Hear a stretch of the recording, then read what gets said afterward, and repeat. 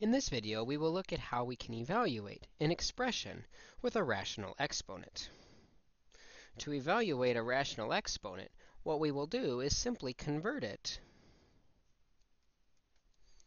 to a radical. Then we will be able to simplify the radical using what we know about radical expressions. In this problem, we have 81 to the 3/4 power.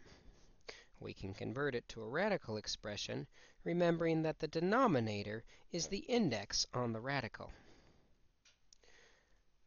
The numerator remains an exponent on the entire thing. We have the 4th root of 81 risen to the 3rd power. We can quickly evaluate this by finding the prime factorization of 81 by dividing by 3, 27 times, by 3, 9 times, by 3, 3 times, and by 3, 1 time. We now have the 4th root of 3 to the 4th power cubed.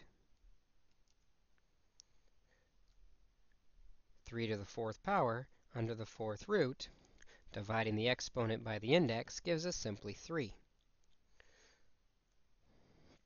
Now that we've simplified the radical, we simply have to cube our final result.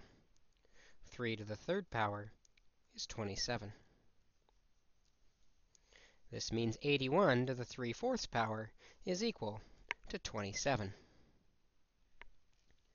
Let's take a look at one more example where we use the rational exponent converting to a radical in order to evaluate.